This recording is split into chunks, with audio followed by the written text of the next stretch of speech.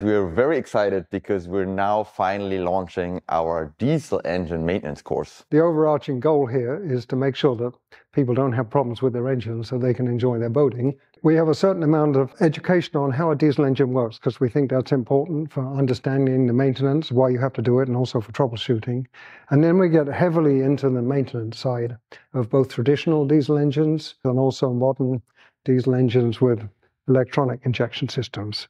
And we go through in considerable detail all of the core maintenance that we think a talented boat owner can carry out without having specialized knowledge. But we also identify those components that we think you should leave alone unless you have that specialized knowledge. Because we do have on all of our engines, even some of our older engines, some pieces of kit that you fundamentally should leave alone unless you've been trained to work on that piece of equipment.